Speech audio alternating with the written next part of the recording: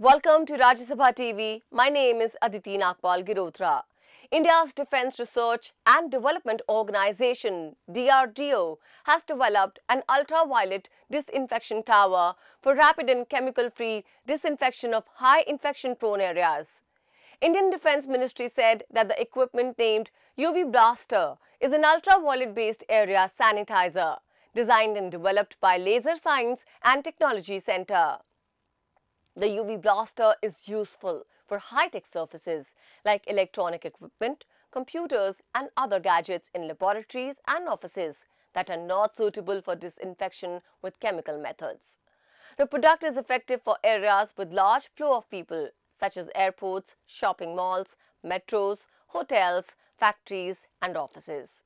The equipment has 6 lamps each with 43 watts of UVC power.